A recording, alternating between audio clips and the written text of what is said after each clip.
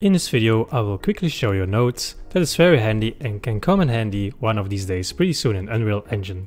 So, third person character for this example, and I will open the blueprint event graph, and let's say you want to begin play, an event begin play, and for testing purposes we will let it print a string, and let's print 1 on the start of our game. So, when I play the game, there's 1 on top of the screen. But what if I want another one in the beginning of my game? So when you right click and you go to event begin play, there is only one begin play that you can enable inside of this blueprint. So what do you do? Very simple, right click and you add a sequence node.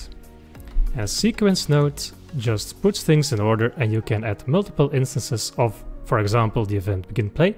Let's plug this one in, then one in the print string. And then you can add another one. Let's say we print 2. And you can create as many pins as you like. So then another one, and let's say we print number 3. And you can just tag any pins that you would like for any of nodes you like. And I now hit play. There's 1, 2, 3. So from the beginning of my game, I go to the sequence and execute in this order. You can just drag off any pin that you like just using this sequence node. Might come in handy one day, so remember it, the sequence node in Unreal Engine.